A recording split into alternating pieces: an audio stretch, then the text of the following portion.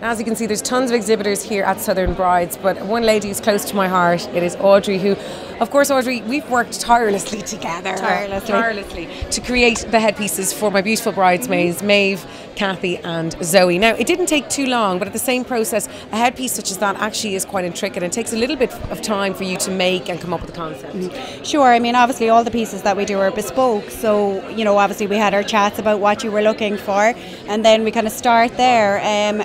Obviously we get to see the bridesmaids' dresses, some idea of what we're working with, and then we try and create a concept. So we're very happy with the look. We obviously got the right colour pearl for the dresses, which was fantastic, the kind of taupey colour. Absolutely, because obviously the girls had earrings. You can see there very clearly in the picture. Maeve has one. Well, you can see it on the left hand side. Obviously there's tons and tons of pictures from the day, but the girls were delighted because it was obviously marrying, literally, the fabric and the colour of the pearl as well, which was then teamed with the headpieces. But no, I mean, Audrey, you did a fantastic job, and I know we kind of wanted to get a headpiece that was pretty but not too overbearing. Well, obviously, you know, the theme was very obviously kind of old Hollywood for the wedding, so we wanted to try and incorporate the piece into that without losing the look of the beautiful dresses, because an accessory is just an accessory, so it's really important for us that it complements perfectly but doesn't take away from the gorgeous work of the bridesmaids' dresses.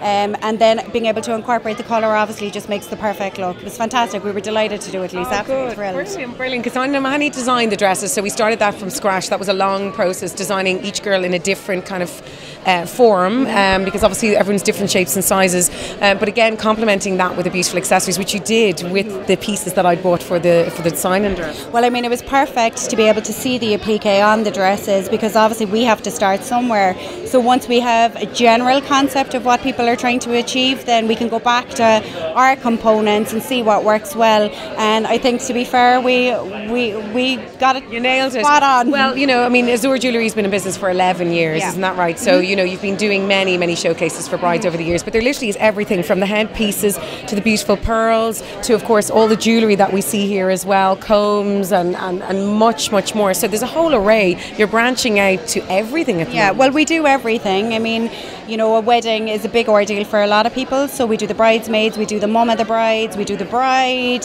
we do communions, we do flower girls, we do everything. And again, that's really easy for us to achieve because of being able to work with all the different colour pearls. So if you see a necklace here in the ivory and a mum wants it, then we can incorporate the colours of her outfit into... Which you very kindly did as well for my aunt who's standing as mother of the bride. So, you know, you can put in different colours, taupes, black pearls, grey pearls, anything that's going to pick up the outfit. And the other thing that we do as well is that if, you know, mum has passed on or granny has passed on, and, you know, they're all very dear to our hearts, so if they had a pearl necklace or something that you wanted to incorporate into the piece, we're really happy to do that. Take the pearls off it, build it into the headpiece, and then, you know, they're with you all day as well, which is a really nice thing too. Absolutely lovely. When I look at the picture now, I do get a little bit emotional, and the girls looked dreamy on the day.